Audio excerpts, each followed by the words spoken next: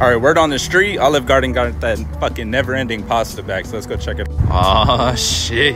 Shout out Miguel Calzado. So getting in this bitch, I forgot how fancy Olive Garden is, y'all. It actually feels like a very nice establishment in here. They sat us in the back in the VIP. We came for that $15 never-ending pasta, y'all. And if we got some room, we finna end it with this chocolatey ass thing. Quick prayer.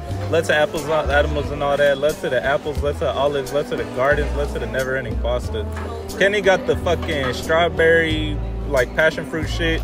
Mid. She says you want cheese on this chicken gnocchi, throw that cheese on top.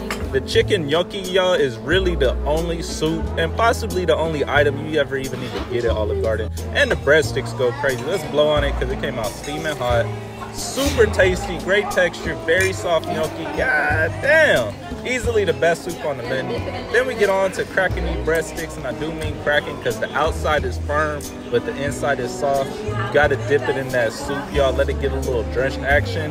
Big, big, big. God damn. Olive Garden known for these breadsticks, y'all. I started off with the fettuccine alfredo with the chicken frito on top. That's just a fried chicken cutlet. Don't let them lie to you. I don't know why they gave me a spoon with my pasta because I'm a fork man. Quick turtle. I don't know if this is like good or bad in Italy, but we not in Italy, we in America, so I'm gonna do it anyways. Throw a piece of chicken on top.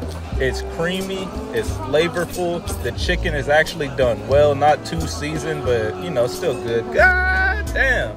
Kenny Fork got some shit on it that she ain't put on it, y'all. Olive Garden, that's a point deducted for sure. Looking at this pasta plate, y'all, this is too much fucking pasta. I know I signed up for never-ending pasta. I can't even make it past my first thing. Next soup we doing is the, like, something fagioli or something. She said it's like a stew. Got meat and noodles and red beans in that motherfucker. Blew it down real quick. The flavor's decent, but like really it tastes like Chef Boyardee with some water in it. My next pasta dish, I had to do spaghetti and meatballs. Keep it classic, keep it Italian. This meatball is too big, y'all. That's unrealistic. So I had to chop it down, try it with the spaghetti. And honestly, y'all, the meatball is there. The spaghetti tastes whatever. The sauce tastes whatever. It got me like, you know what? I don't even know if I want any more pasta. It was 50 bucks for everything. I'm gonna keep it $1.50 with y'all. The never-ending pasta is unrealistic. You can't even make it past that first bowl. Like, you full as fuck. You done paid all the extras to get all this extra pasta you not finna eat.